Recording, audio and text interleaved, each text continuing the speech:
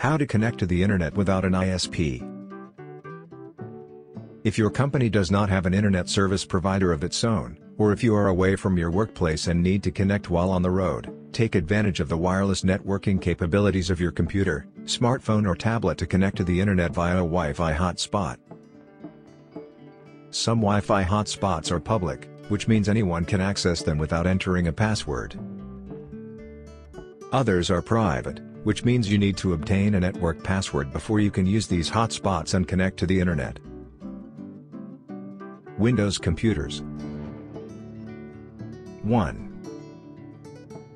Click the network icon in the notifications area of your Windows computer.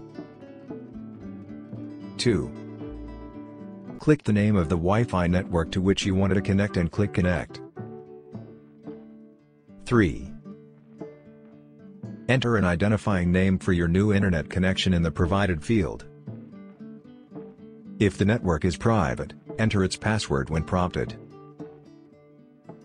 4. Click your preferred automatic connection method. 5. Click Never Connect automatically if you want to enter the network's password every time you connect to it. 6. Click Always Connect automatically if the network is a trusted one to which you want to connect automatically whenever your computer is in range. 7. Click Continue to complete the configuration of your internet connection. On Android devices.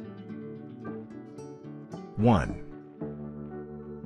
Tap the Settings app on the home screen of your Android device. 2. Tap the Wireless Amp, Networks button and tap Wi-Fi.